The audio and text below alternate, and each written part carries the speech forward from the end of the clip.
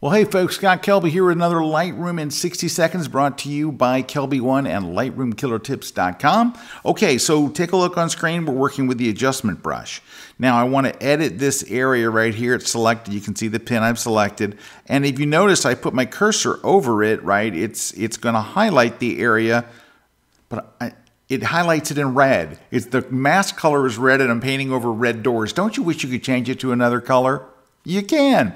Just hold Shift and O. So the letter O leaves the mask on, and Shift O toggles you through the different colors so you can find one that works better for you when you're painting over something that maybe red isn't the best color. So there's that.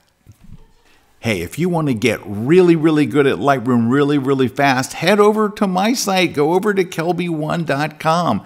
We have an entire educational curriculum all set up to make you really good at Lightroom, and you will absolutely love it. You can start for as little as $10 a month. So head over there right now and check it out.